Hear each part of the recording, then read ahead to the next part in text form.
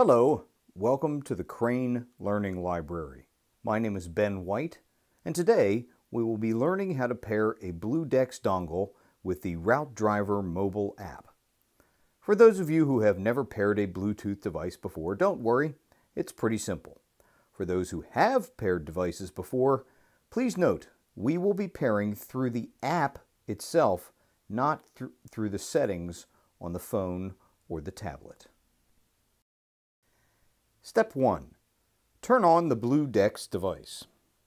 There's a switch on the side. Turn it to the on position and you will begin to see the blue light flashing, which indicates that it is available to be paired. Step 2. For the Android device, look for the Config screen, which is a menu in the upper left-hand corner. Config. And that will take us to Dex Settings. We choose Dex Settings.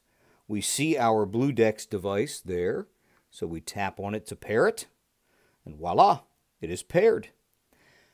To test the device, you can Dex spy a machine if you wish. For the Android device, the Dex spy symbol is these two devices connecting to each other in the upper right-hand corner of the screen. For the Apple device, it's very similar. We choose Config in the upper left-hand corner, which takes us to our Dex Settings menu. We find the BluDex device and we go ahead and tap on it to save it. Again, we're finished pairing. If you'd like to test it, Dex Spy is located in the upper right-hand corner of the app. And that's it. You've paired your BluDex device. Congratulations.